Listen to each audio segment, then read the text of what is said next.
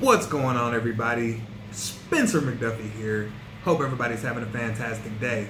The question of the day is this: how do I sell a home when I've inherited the property and there's multiple heirs that have the right to the home? Now, I'm going to share with you exactly how you can get that done. And trust me, guys, it's not as hard as you think it may be. I've done it multiple times now. So I know when you get yourself into this situation, it can seem stressful. So I'm going to walk you through exactly step by step on what you need to do to sell a property that you've inherited where there's multiple heirs that are entitled to the property. So the very first thing, guys, and this is simple, but understand that it's important. It's important to adopt the right mindset and understand that this can be done. It will be difficult, probably. You will definitely learn some things along the way that you didn't know about real estate and real estate law, but it's important to understand that it is not that difficult and it absolutely can be done. The things that you don't know, you will lean on your partners, your teammates, the various professionals that are involved in the transaction. You know, the real estate agent, the title company, the lender, they're going to give you instructions along the way. So understand that people know how to do this and it can absolutely be done. So if you have a property that you inherited and you need to tap into that equity, or better yet, you want to tap into that equity, or better yet, you want to stop paying property taxes on a home that you're not even utilizing, right? Then just understand that it can be done. And I'm going to show you step by step how to get it done. So the very first thing that you're going to want to do after understanding that obviously you can get this done is to get you a contract on the property. You know, property sales follow the same traditional path regardless of what weird situations come up. So in order to get yourself a property, you've got to market the home. Who you market the home to differs depending on what your situation is as the seller. So if you're a distressed property owner, meaning the property itself is dilapidated, or you yourself are in a very distressing situation and you need out quickly, you're probably going to market your home to investors or cash buyers. You know, if you inherited a property that was, fully paid off, absolutely no debt, and the home is in decent condition where the city's not fining you for owning it and letting it sit there looking like a pigsty, you might be in a totally different situation. You know, you might actually call up a real estate agent, go retail on that sale, and go for the absolute most amount of money possible. But the correct course of action ultimately depends on you as a seller and what is most important to you throughout the transaction. If it's the convenience of receiving an all-cash offer, close in 2 weeks, then understand you're going to give up money taking that option.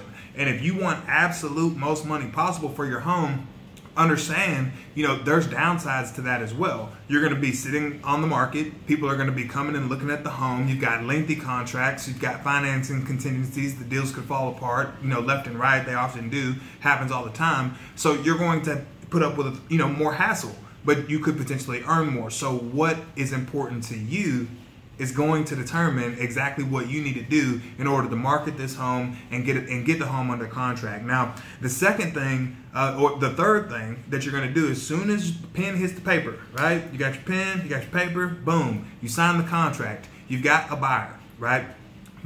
Next thing that you're going to do is open title. And this is specifically where dealing with the heirs on the property is going to come in. So you're going to go to the title company. You're going to hand them the executed contract, the 1-to-4 contract, right? Or whatever contract it is that you're working on. You open that up at title company, and they're going to start doing what title does. So if you don't understand what title does, it's simply this. They essentially provide an insurance policy on the property. They essentially provide an insurance policy on the property. They do research on the property and they issue a policy saying, we have done this much research. We didn't find anything attached to the property that could potentially cost you money down the line, like an unpaid lien or something like that. Back taxes is really common. They're going to do that research, and before the sale occurs, they're either going to make sure that there are no issues outstanding, or they're going to resolve whatever the issues are that they find.